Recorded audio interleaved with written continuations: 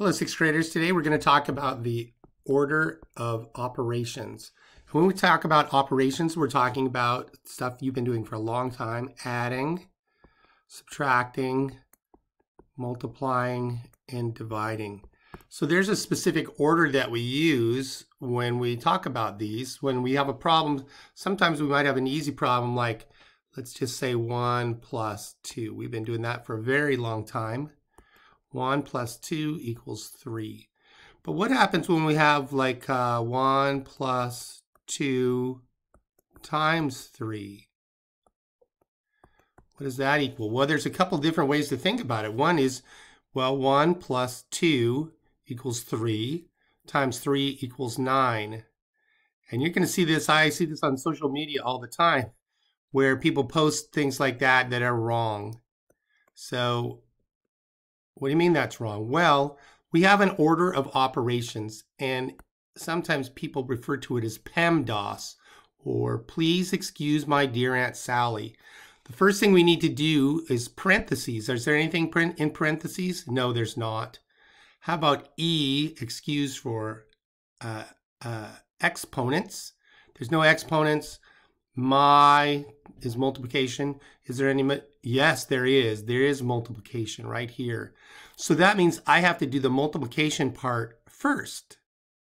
So if I were going to do this in steps, I would say that I need to do 1 plus 2 times 3 is 6 equals 7. So you can see if I just did the addition part first here, I would have got an answer of 9. But because we have a specific order of operations, that changes everything. So a problem like this that seems really easy, 1 plus 2 times 3, the answer is not apparent because you have to follow the order of operations. All right, let's try another one. So this one looks a little scary. Let's try this. It's not, though, because we have our order of operations, PEMDAS. So please excuse my dear Aunt Sally, parentheses, exponents, multiplication, division, addition, subtraction. I know we talked about this in class.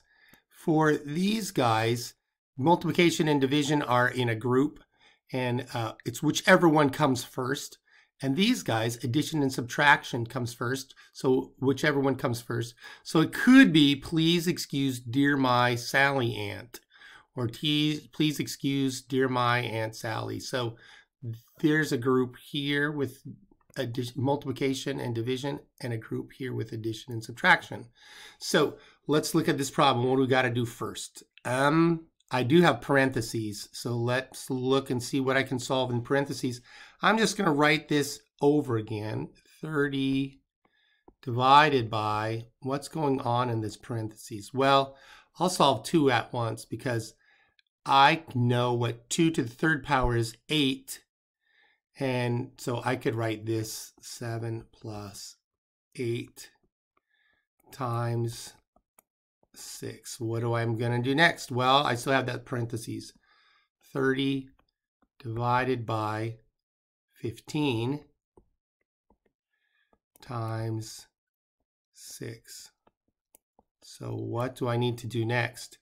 Well, I'm back up here. 30, do I do divided by or do I multiply? It's my dear, not dear my, but remember we just talked about that a second ago. I have to divide first because it comes first left to right.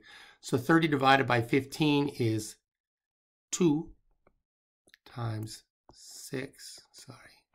2 times 6 equals 12. So I can take a problem that looks scary like that, but if I just use PEMDAS, if I stick with the order of operations, I can solve it no problem. So I hope you enjoyed this assignment. We're going to use this a lot for the rest of our lives. So have fun.